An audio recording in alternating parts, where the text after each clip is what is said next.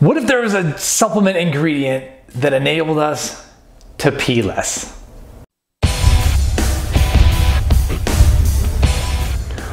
Welcome to Price Plow.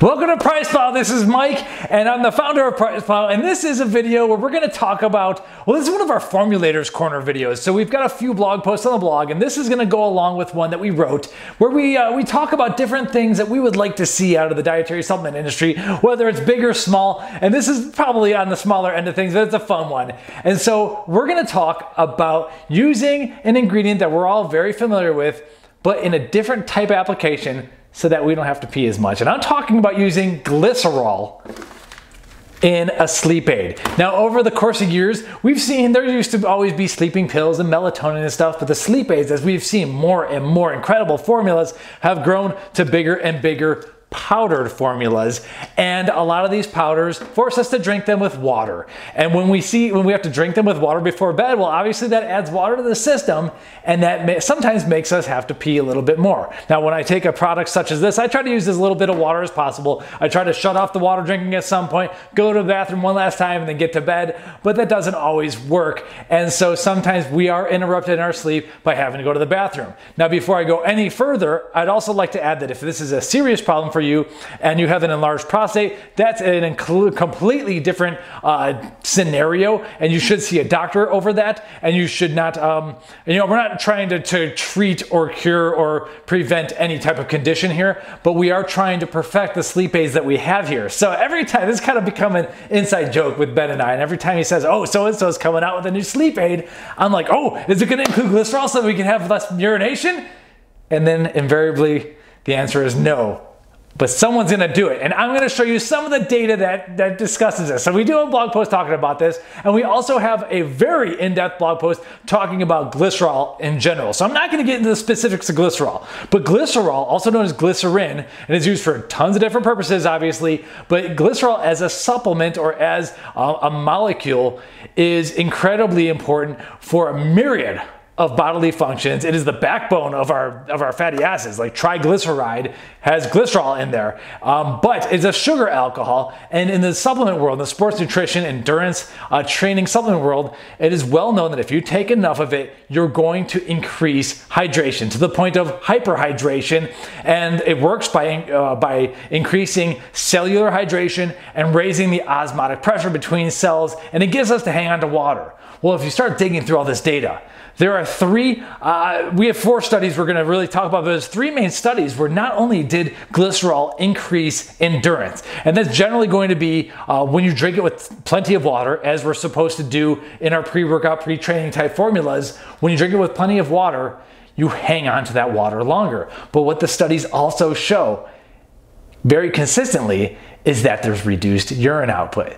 So this is great if you're running a marathon or a triathlon. Obviously in the triathlon, we can pee in our wetsuits and everything, kind of warms things up. But but in terms of on the bike or in the run, yeah, that's going to actually be annoyance, and it's going to slow you down. It's not comfortable, and you want to keep your water inside you so that you can use it for the cellular hydration purposes. And so that is consistently what ends up happening in some of these studies. However, now what my idea though is that instead of putting it in a pre-workout formula, or on top of putting it into a pre-workout formula, perhaps we can add it or get someone to add it to a sleep aid, and maybe like 2-3 grams or so can prevent us from having to go to the bathroom as much, and maybe even add a little bit of heat protection. So let's really quickly take a look at some of these studies, and you can follow along with the blog post. We have the citations. I think it's citations 4, 5, and 6 in the blog post, and then number 7 is the heat protection one. But in general, I think it all started in about 1990, and what happened was that they were it's a small study, just 6 participants, so take it with a grain of salt. We don't have thousands and thousands of people taking experimental drugs or anything like that. We have small pilot studies in the supplement industry, but this effect seems to be pretty consistent. And before I go any further though, the main glycerol powder that we recommend, that we like to use, is NNB Nutrition's HydroPrime, which has the least amount of clumping that we've tested, and works incredibly well. This video is sponsored by NNB Nutrition, and they are they are working with us on these Formulators Corner videos. We made a coffee creamer using their C8 Vantage, and that one might actually see the light of day. And I've kind of worked to perfect it. We made some mistakes in that video, and it feels good. That's all I'm gonna say. I love this stuff. So, gotta use a dairy-based one, none of this pea protein creamer. Anyway, let's get back to glycerol and hydration. 1996 different participants in 3 different trials. And so they had one trial where they gave a large dose of glycerol with water, and then one trial where they just gave the same amount of water, and then another trial with a low amount of water. They then waited 2.5 hours, and then they tested, and then they began the exercise. Now, the reason I like this study is because we have data from before the exercise even began. At the 2.5 hour mark, they hadn't yet exercised. And then they took measurements, and then they began exercising and did more measurements. So in this study, we actually have kind of what we want here is something that's not confounded by exercise, because most of these studies are endurance exercise based. And so in this study, at that 2.5 hour mark before they exercised, they tested a few different things like markers of hydration, and urine volume was decreased in the glycerol trial to a statistically significant degree. And that was without any exercise having been done. So right off the bat, we know that if you take enough glycerol with the same amount of water, you're gonna urine less in 2.5 hours. At least if you're one of these 6 people. You can't really extrapolate it to everyone, but it seems to be kind of a general thing that's happening. So I like this one because it's more relevant to what we're doing. Now in these other ones, a 1995 study, the researchers, we're talking about like athletes now and everything, they wanted to see a little bit longer of the hyperhydration situation. And so they began two experiments, and they tested users at either 32 or 49 hours after consuming large amounts of water and glycerol. And they found that in both cases, the subjects had significantly lower urine volumes, and over time up to 700 milliliters less urine output in the glycerol group. So over the course of time, this stuff gets you to hang on to your water. And that's great for training, it's great for heat protection.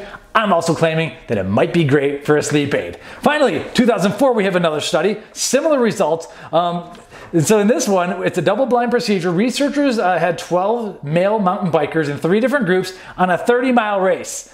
One group received no water during the race. Womp womp. Sorry for those guys in that randomized trial. Anyways, one group received no water, which sucks. I love science. Another was given only water before and during the race, and then the third group was given glycerol and water before the race, and then just regular water without the glycerol during the race. So kind of like we would do. That third group is kind of like what we would have is training with the glycerol beforehand, or taking the glycerol pre-workout, and then just training with your water and everything. So in that case, the glycerol group actually had tons of different tons of markers of improved hydration, including decreased thirst, more consistent performance and heart rate, and less heat-induced strain. But it was better, but not statistically significantly better. They also urinated less during the race. And so we're kind of seeing this trend here. This one, it wasn't significant. I bet you we would reach a significance if we had more athletes, or if we, we're seeing that trend. So that's the whole point. I'm very excited about like fun little things like this. And so the question is, why don't we apply this to sleep aids? We have the ability to maybe keep in a little bit more water, maybe have to urine less, and then that's gonna give us less breaks in sleep. However, there's even another point that I want to go. And this one might be a little bit more shaky because I don't have like data to connect it. But generally, we've seen that glycerol can also protect you against heat-induced stress when training in extreme heat. So there was a trial, and they were in the greater, like it was 95 degree Fahrenheit type weather, really high level, like near Olympian style athletes, and they had far greater endurance and less urine when they were training in the heat in this last study. But what was really interesting is that their core body temperature was 2 degrees less in the glycerol group. So keeping the water and not having to urinate it out allowed them to possibly keep themselves cooled a little bit. I'm not sure how the sweat metrics worked, if it made them sweat a little bit more because they kept it inside, or if they didn't sweat as much. We might have to look into that part. But in general, their core body temperature are 2 degrees less. And that's huge when you're training in heat. So like if you're training in like 95 degree heat, absolutely, I think you should be taking plenty of water, obviously, electrolytes, but also glycerol. You might even want to go with like a higher dose of glycerol, like a liquid or something like that. And so there are some products like that. But in general, our pre-workouts that have the glycerol powder in it, you're going to get a little bit of dose, and that's going to help with the heat protection. Now, here's the tenuous part of things. We sleep better with lower body temperatures as well. And so there's much research showing that sleeping in the cold gives us better sleep patterns, less interruptions. And you might even see, if like listen to certain podcasts, like maybe like the Tim Ferriss podcast and some of the biohackers out there, they're always talking about these cooling sleeping pads and stuff. And so there is a lot of research showing that sleeping in the cool is better. I don't have a sleeping pad that's cold. I'll put it that way. However, now if we've seen that glycerol can possibly keep our core body temperature a little bit lower, and we can sleep better with a little bit lower of a temperature, then maybe, just maybe, glycerol can also improve the sleep a little bit as well if we're able to take some before bed, hang on to the water, and keep our bodies cool. Although all the stuff we've seen that where glycerol helps keep our bodies cool was done when training in heat with water. So keep that, keep it in mind. Anyway, that's pretty much all I want to say, is that someday out there, Ben's going to be like, hey, Mike, there's a new sleep aid out there. And I'm like, does it have glycerol in it so that we don't pee as much during the middle of the night? And he's going to say yes. And I probably wasn't the first to think of it. I'm almost guaranteeing I wasn't the first to think of it. Maybe it was Gorilla Chemist. I don't know. People have talked about it before. But it's a blog post that we wrote, got a lot of engagement. I wanted to make a video out there for all you on YouTube world and everything, because I think it's a fun idea, and someone will do it eventually. Maybe Bennett Morphogen. I don't know. Somagen's pretty nice. Like, this formula actually has mitoburn in it from NNB Nutrition too. And the lavender, saffron, 3 grams of glycine, which is the clinical dose.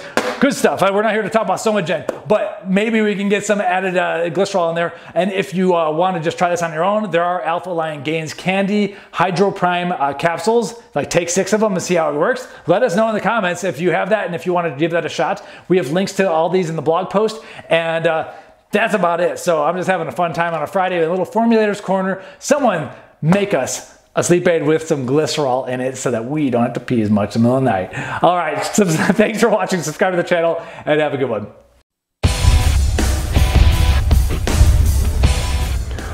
Welcome to Price Plow.